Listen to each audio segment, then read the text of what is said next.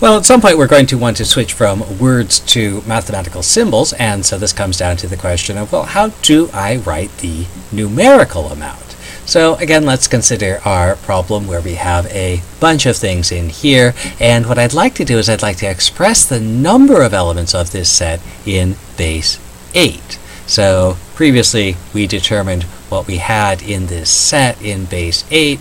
I can describe that by finding my sets of 8. There's 2 8s and 4. And what I want to do now is I want to translate the words 2 8s and 4 into a numerical value that I can express. So I'm going to go through that in 2 steps.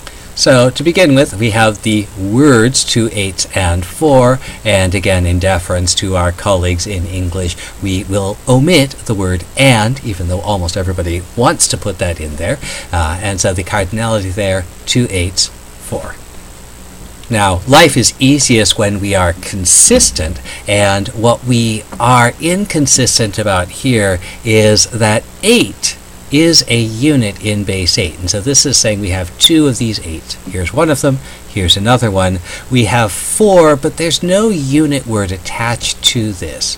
And so we might want to be consistent and attach the unit word here. This is 4 of the single units. So we might say that what we have is 2 8s, 4 1s. And so we have how many of each type of unit? We have 2 8s. We have 4 1s, and now my expression of the written word is consistent. And now we're ready to move on to expressing the values. So in base 8, we'll have the symbols for the amounts from 0 up to 7.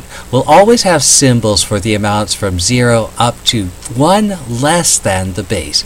So if I'm working base 8, I'll have symbols from 0 through 7, and what this means is I can replace the number words for 0 through 7 with the corresponding number symbols for 0 through 7. And to avoid overcomplicating things, we'll just use our standard symbols. I know how to write 2, and I know how to write 4, and I have my partial transition to a purely symbolic expression of the numerical amount.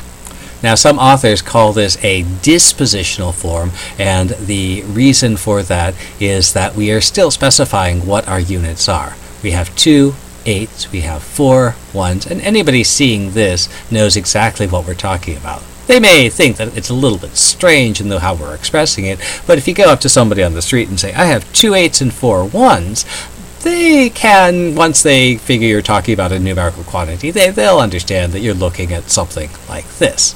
And so there's our dispositional form. Our final transition to a purely symbolic form is to drop the unit names, so they're gone, and to remind ourselves that we are actually working in base 8, we like to spell out the base down below as a subscript. So our cardinality here would be 2 4 base 8. And it's very important to, when you read this, to read this as 2 4 base 8. There is a temptation to read this as a quote-unquote normal number. However, this is not a normal number. This is a number that has been expressed in base 8. And it is different from things we've seen before.